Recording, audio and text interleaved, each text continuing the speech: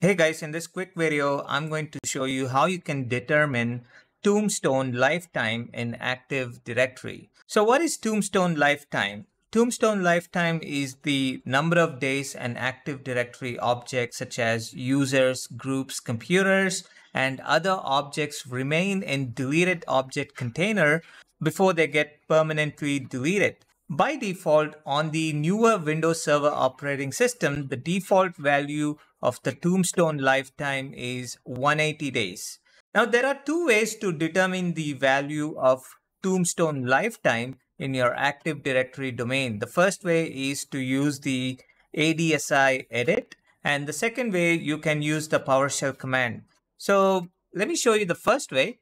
I've logged into my domain controller as a domain admin. So I'm going to open up Server Manager, click on Tools, and click on ADSI Edit. I'm going to right click on ADSI Edit and click on Connect to. And under Select a well-known naming context, I'm going to select Configuration and click on OK.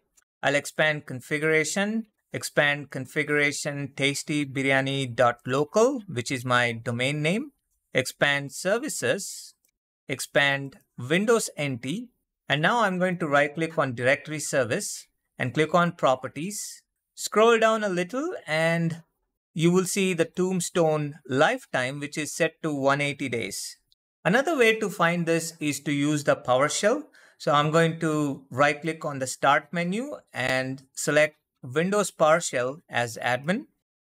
I'm going to type the command get-adobject, and I'm going to specify the container, which is directory service, Windows NT, services, configuration, and my domain name. And I'm going to query the property Tombstone lifetime, and I'll end the command with .tombstone lifetime, which will give me the value of Tombstone lifetime. So I'm going to press enter. All right, you can see the value is 180 days. Okay, so this is how you find the Tombstone lifetime in your Active Directory. I hope you find this video useful. For more videos like these, please subscribe to my channel.